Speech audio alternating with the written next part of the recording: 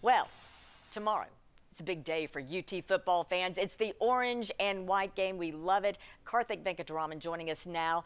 And Karthik, you got a big day ahead of you, don't you? Yeah, it'll be fun. It's like football. Well, it's football time in Tennessee. It's almost football time in Tennessee. Just a day out. Here we go, Robin. Yeah, we got the spring version going on. Correct. What are you looking for on the field? Yeah, I think a lot of people are excited to see, definitely first, how far Nico Iamaleava has come from, that Citrus Bowl appearance and his really first career start at UT.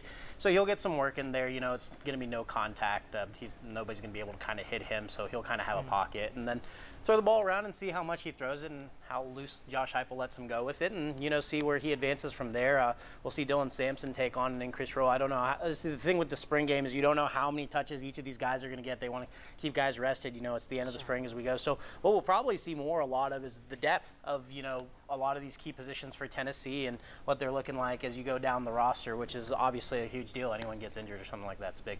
So there's going to be a lot of action on the field, but there's a lot of action off the field tomorrow too. Right? Yeah, for sure.